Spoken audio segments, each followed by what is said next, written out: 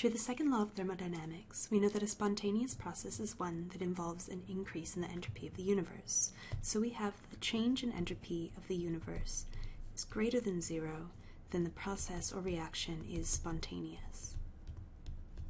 We can split the entropy change of the universe up into two components: the change in entropy of the surroundings and the change in entropy of our system.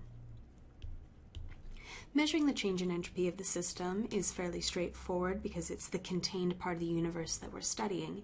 However, it's difficult to measure the entropy change in the surroundings because it's the rest of the universe. It's quite big. How do we get a measure of that? So what would be convenient to us is if we could find something equivalent to the change in entropy of the surroundings that was in terms of the system so that it would be more easily measurable. Well, we know the entropy change of the surroundings is equal to the heat flow into the surroundings over the temperature. Since any heat that flows out of the system must flow into the surroundings, it must be that this is equal to the negative heat flow of the system over T. Now, if we constrain our process to constant pressure, then this heat flow of the system is simply the change in enthalpy. So we can say that this is equal to the negative change in enthalpy over T. Now, if we plug that back into our equation, we have that the change in entropy of the universe is equal to the negative change in enthalpy over temperature plus the change in entropy of the system. Multiplying both sides through by negative T, we have negative T times the change in entropy of the universe is equal to the enthalpy change of the system minus the temperature times the change in entropy of the system.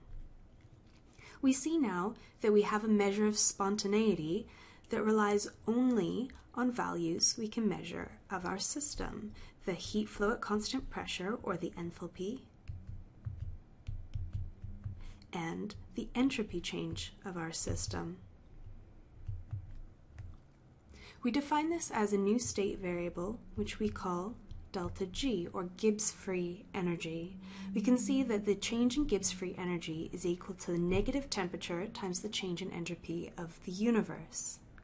Because a spontaneous process involves an increase in the entropy of the universe, and we have a negative sign here, that means any time delta G decreases, so when delta G is less than 0, we will have a spontaneous process or reaction.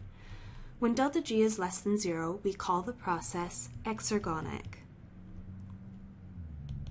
When delta G is larger than 0, that means that there's been a decrease in the entropy of the universe, so that process would be non-spontaneous.